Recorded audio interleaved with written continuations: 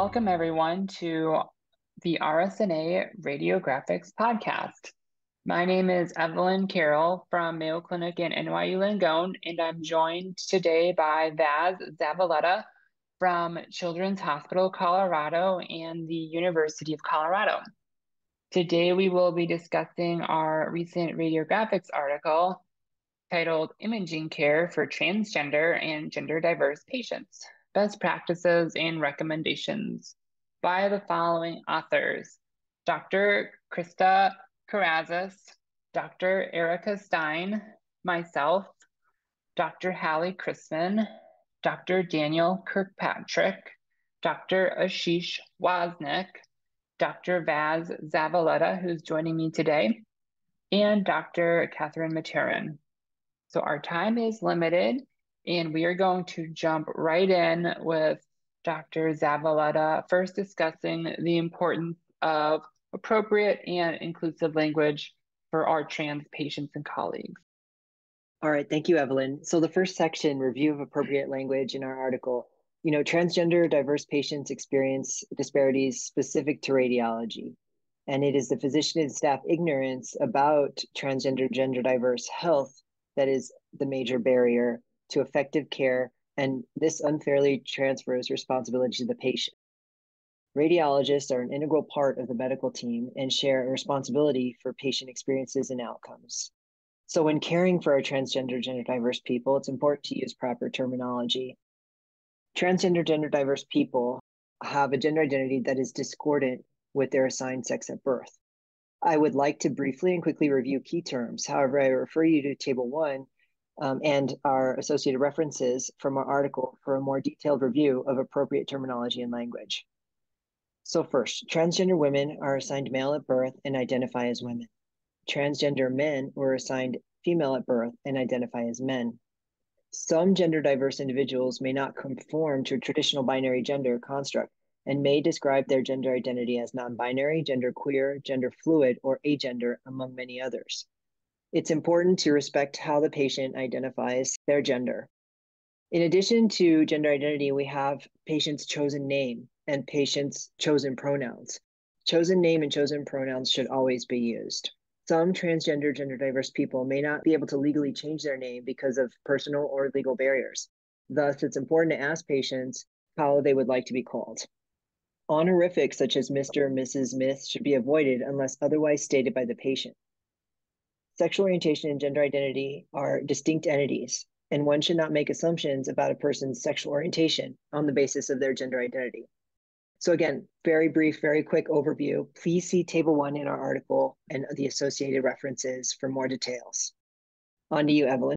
Great. Thank you so much, Vaz, for that wonderful summary. So our article was structured based on the imaging journey a patient takes through the radiology department before, during, and after the imaging exam. And it highlights the potential pearls and pitfalls at each stage of this imaging journey for our transgender and gender diverse patients as they navigate the imaging suite. At each stage, we will share a patient vignette to highlight a common pitfall. And at the very end, we will also briefly discuss how to make the radiology department more inclusive for our transgender and gender diverse radiology colleagues, trainees, and allied health staff. So Dr. Zavaletta will begin by discussing the experience of our trans patients prior to their arrival to the radiology department. So first vignette, a 42-year-old transgender man referred for screening mammography before chest masculinization surgery has a 10-year history of taking masculinizing, gender-affirming hormone therapy and a family history of breast cancer. Scheduling is confusing and awkward. He receives a pink informational guide all about breasts, and he is directed to the women's imaging department for his appointment. In this section, we talk about the electronic health records, ordering and scheduling, pre-authorization, and patient instructions. In 2015, the U.S. Centers for Medicare and Medicaid Services and the Office of National Coordinator for Health Information Technology announced that electronic health records should have the ability to collect sexual orientation and gender identity data. Accurate sexual orientation and gender identity data not only helps the patient in their health system navigation and experience, but robust data also can be used to help address health disparities. What do I mean by robust? Well, all major vendors have the capacity to collect and store sexual orientation, gender identity data, but not all health systems have this feature activated, and not all health systems have trained personnel on how to collect and use this data. The workflow of ordering and scheduling exams varies among health systems. Ordering physicians may communicate directly with the radiology call center or scheduling team, or patients may call to schedule appointments. In either case, radiology scheduling staff should be trained to ask patients what their chosen name and chosen pronouns are and update it in the electronic health record. Pre-authorization is a challenge as well. Insurance is slowly improving for transgender and gender diverse patients. However, 10% of transgender gender diverse patients still experience exclusions in coverage. Pre-authorization from insurance payers is usually not required for mammography or ultrasound, but may be needed for advanced imaging such as CT, MRI, and PET-CT. For example, there may be an insurance issue when a transgender woman who qualifies for screening breast MRI may be denied coverage if her legal sex is listed as male. It's important and incumbent upon our physicians and radiology departments to understand this and to be able to help our patients navigate this so that they don't incur unnecessary costs for routine screening exams and/or transition-related imaging care. All right, on to you, Dr. Carroll, for day of the exam. Thank you so much. So in this section, I'll be discussing the arrival to the radiology department, checking in with the clerical staff, addressing dressing rooms and restrooms, and then also talking about trauma-informed care. And I'm going to start with our second vignette. A 29-year-old transgender woman taking feminizing hormonal therapy for 3 years is referred for an outpatient ultrasound exam.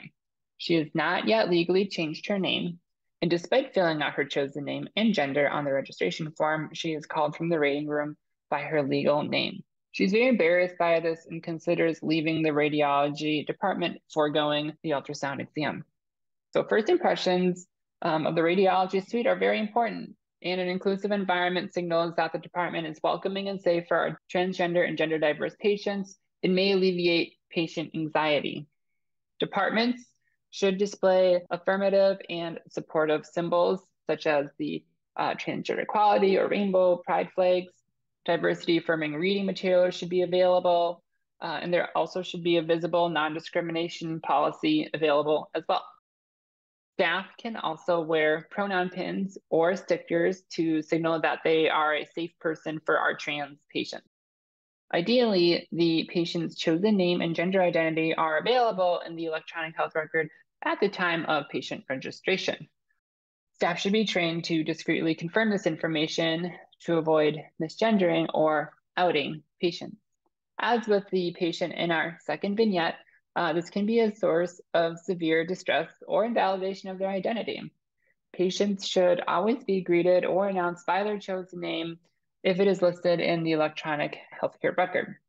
If the chosen name is not known, staff should call patients by their last name and then use their date of birth for verification. Additional intake forms should be completed privately to protect patient confidentiality. And then a two-step approach is recommended when asking about a patient's gender identity first, and then their sex assigned at birth second. Moving on to dressing rooms and restrooms. So dressing rooms are often labeled with gender-specific terms or symbols for male or female, men and women, which is a potential source of patient anxiety. Single-user, gender-neutral dressing rooms are the best practice. And if a binary structure must be maintained due to building design or structural purposes, ask patients which dressing room they prefer, which aligns with their gender identity, and ensure that a single user option is also available. There should also be gender neutral waiting rooms for gown patients awaiting their imaging studies. And then single user, all gender restrooms with clear labels should also be available throughout the facility. And then lastly, trauma-informed care. Transgender and gender diverse people are more likely to have experienced trauma compared with the general population. Trauma-informed care is an approach that enables providers to serve trauma survivors better and improve health outcomes. Providers should use universal trauma precautions, including patient-centered communication, provision of a safe environment, and protection of patient privacy, especially during sensitive exams such as mammography, ultrasound, and imaging-guided procedures. All right, I will hand it over to Vaz for our next section. Thank you so much. So during the radiology exam, I'd like to start with a vignette. An 18-year-old non-binary patient, they them pronouns, assigned female at birth, is referred for pelvic ultrasound. The patient is initially misgendered by the sonographer. After the patient points out that they have been misgendered, the sonographer offers a lengthy apology and explanation. The patient feels guilty and remains uncomfortable. During the transvaginal portion of the pelvic ultrasound, the patient becomes severely anxious about exposure to the invasive ultrasound probe and the way to which their genitals are referred. All right, so first in this section, respectful imaging acquisition. The process of image acquisition provides several opportunities to improve inclusivity. When obtaining the patient's clinical history, the provider should avoid questions about the patient's genitalia, surgical status, or current point in transition if they are not directly related to the examination. However, if they are, it's important to respectfully ask our patients about their anatomy and explain the basis for this question. It's our job as providers to understand the patient's anatomy and understand how it is integral to the exam study. In addition, radiologists and staff should be aware of modality-specific considerations for image acquisition. I refer you to Table 3, which details modality, indications specific to gender-affirming care, and patient-centered changes in techniques. For ultrasound, radiologists and sonographers should be aware that nearly 50% of transgender, gender-diverse patients report emotional discomfort, particularly with transvaginal, testicular, and breast or chest ultrasound.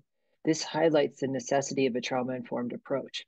Providers must complete a detailed electronic health record review, understand the patient's surgical history, and communicate openly with the patients to perform a non-traumatic, diagnostically complete examination. Guidelines for screening are still a challenge. A lack of longitudinal research and epidemiologic data has created uncertainty surrounding other cancer screening in the transgender population. In general, if a transgender, gender diverse patient has a body part or organ that meets criteria for screening, standard screening should be performed regardless of gender affirming hormone therapy. For example, although imaging procedures are not the primary method of screening for cervical cancer or prostate cancer, radiologists should be aware that transgender, gender diverse patients are still at risk, and screening recommendations follow the guidelines used for cisgender women and men with these organs. All right, on to you, Evelyn, for the next section. Great. And in our next section, we are at the radiology exam complete. And I'm going to be starting with another in our last vignette. So this is a 43-year-old transgender woman presenting to the emergency department with acute abdominal pain. She has been taking feminizing gender-affirming hormonal therapy for 13 years and underwent gender-affirming genital surgery 5 years ago. On viewing her abdominal and pelvic CT report, she notices that the radiologist reported that she underwent hysterectomy, which is anatomically inaccurate. So radiologic reporting provides another important opportunity for inclusive practice. Pitfalls for radiologists include limited understanding of gender transition-related changes, the absence of a lexicon to report such changes in an inclusive and affirmative manner, unknown individual patient history, and apparent sex and gender mismatches among the information in the EHR, PACS, and image anatomy. Radiologists must be sensitive to the patient experience and perception of their reports, as they are now immediately visible to patients under the 21st Century CARES Act.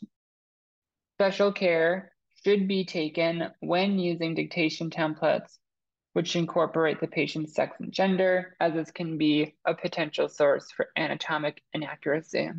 Misgendering in radiology reports is not uncommon and in fact affects 1 in 4 trans and gender diverse patients, and it can result in errors in interpretation, patient distress, and mistrust in report accuracy. Radiologists must therefore take the time to ensure report accuracy if there is any question that the patient may be trans or gender diverse. Accurate anatomic terminology and descriptions of post-surgical changes are essential for all patients, and when possible, radiologists should also use affirming language when reporting on sensitive areas for our trans and gender diverse patients, such as the breast, chest, genitalia, and the reproductive system. It is also important to note that the preferred terminology is constantly evolving and there's no uniform agreement even amongst transgender people.